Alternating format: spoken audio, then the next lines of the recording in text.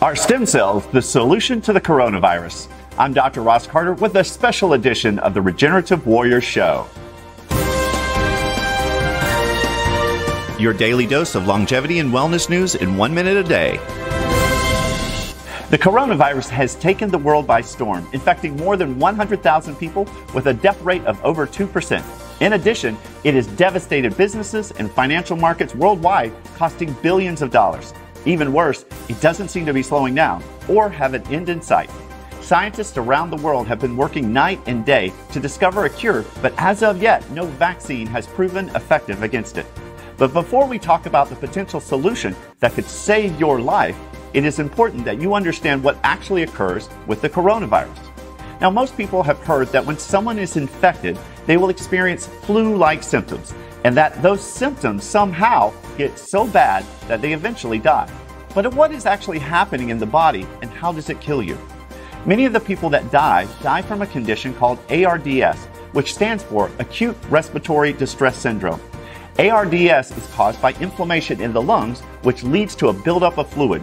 Now, this fluid prevents the oxygen-carbon dioxide exchange that is supposed to happen, making it harder and harder to breathe until the patient requires a ventilator. Sometimes the fluid buildup is too great and the person actually suffocates and dies from a lack of oxygen. Now, many scientists are concentrating on preventing the condition, but there has been little discussion on recovery after becoming infected. Now, to prevent this condition, we've been told everything we can do to keep our immune system strong, which is, of course, wash our hands and stay away from others. But is there something we can do that if we've become infected or think we've become infected?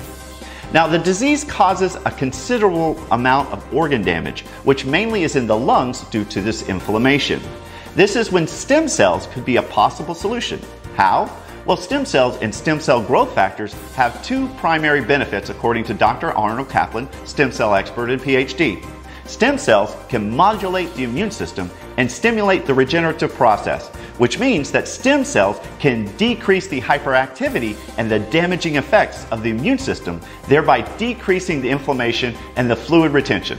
Additionally, they can stimulate the repair and regeneration of the damaged cells and tissue, accelerating recovery. Now, recently, Chinese doctors experimented with expanded stem cells on a 65-year-old woman who was very ill with the virus. Now, after a week of treatment, she was able to regain her health completely. Now, currently, there are at least 14 trials using stem cell treatments for coronavirus patients in China, according to the World Health Organization's clinical trial database. Now, this could be a game changer in the coronavirus treatment. However, the use of expanded stem cells is currently banned in the United States by the FDA. Now, the FDA classifies your own stem cells as a drug and therefore requires years of testing.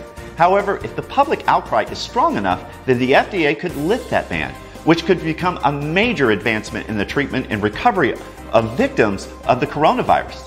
Now, there are thousands of studies that have shown that stem cells can be safe and beneficial in a vast amount of health problems, including neurological, cardiovascular, and musculoskeletal. This stem cell ban has forced many desperate Americans to travel to foreign countries to have these procedures. This practice can be dangerous and expensive with sometimes negative results. Making it legal would allow hundreds of US-based medical facilities to perform these procedures locally and lower the procedure costs. However, until this happens, there are some clinics in Mexico that are now offering expanded stem cell treatments. But a word of caution, these procedures can be expensive and it is difficult to know who to trust. Now, back in the United States, there may be other alternatives to consider.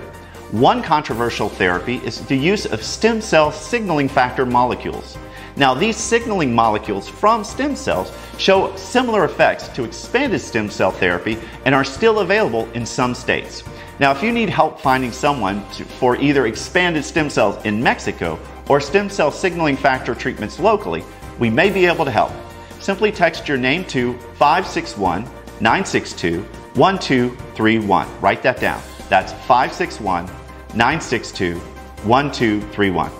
Thank you for watching, and please hit the subscribe button as well as share this show to help it go viral, but of course without the deadly side effects.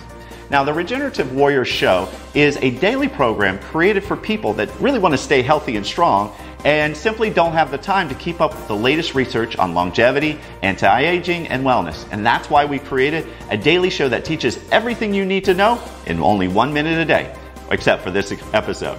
Subscribe now to keep up with the latest advancements in the coronavirus, as well as other longevity and wellness news received daily. To read any of the research presented on this show, please go to regenerativewarrior.com. I'm Dr. Ross Carter, signing off. That's 1 minute. Let's do it again tomorrow. To learn more about this story, go to regenerativewarrior.com.